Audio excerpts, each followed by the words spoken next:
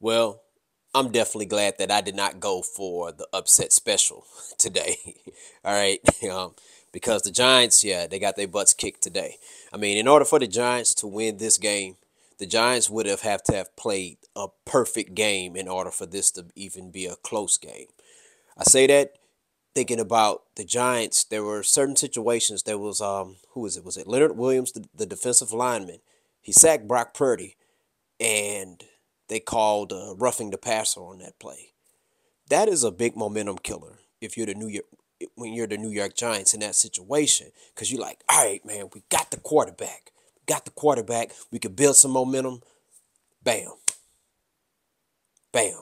Got flagged for the penalty. Then there was another play where was it Keon Thibodeau pass interference, and it was an obvious pass interference, but it's like, man, like you could have held the Niners to a field goal right there. And then maybe, who knows, if you're the Giants, you come down, you get a touchdown, make this game more competitive. But, it's one of those things. I mean, every team is going to have penalties called on them. And the Giants would have to have played the perfect game. Christian McCaffrey, I thought he was going to give me 4 touchdowns, but he only gave me one. But I did get 20 fantasy points with that, so that's cool. That's cool. As a Seahawk fan, man, this stings. It really stings because you don't want to watch the Niners win. You don't want to watch them win.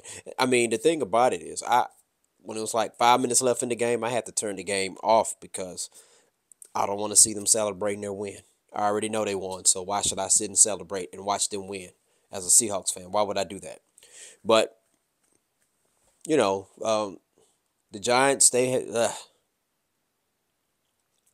yeah, Brock Purdy has had a nice game. Let me see. Brock Purdy, what, 310 yards, 2 touchdowns, a rating of 111.3. Oh my goodness, man. Like, I don't know. Brock Purdy's he's not doing anything fancy. He's just giving you the basics, giving you the basic fundamentals. And there's nothing wrong with that. I believe in fundamentals. There's nothing wrong with doing the basic fundamentals. We live in a society where people treat the word basic as if it's below normal. Okay? No, basic is not below normal. Basic is better than below normal. Basic is average. All right? It's nothing wrong. Sometimes there's nothing wrong with average. You can't be great at everything. So if you can be average at most things, nothing's wrong with that. It's better to be average and basic than below that. Because Brock Purdy, his game, there's nothing fancy about his game. It's basic. And right now, he's a top 10 quarterback. Brock Purdy is a top 10 quarterback right now, people. Trust me, I don't want to admit that. He's a top 10 quarterback. There's a lot of quarterbacks that are not top 10. Not a lot of quarterbacks that, if they were to play basic, oh man, their teams will win more ball games. I mean, he's not turning the ball over. That's basic. Not turning the ball over, moving the ball downfield, not turning it over. That's basic. Okay, shit, sign me up for basic. All right. Anyways, yeah, good shout out to the San Francisco 49ers. They secured the victory. All right, Giants. Yeah, I don't know what y'all gonna do, but yeah, I have Daniel Jones on my fantasy team too. No, I did not start him. I did not even think about starting. I didn't even think about starting him. I knew I wasn't going to start him in this game. Should have started him last week, but I knew I wasn't going to start him against the Niners. I just knew that.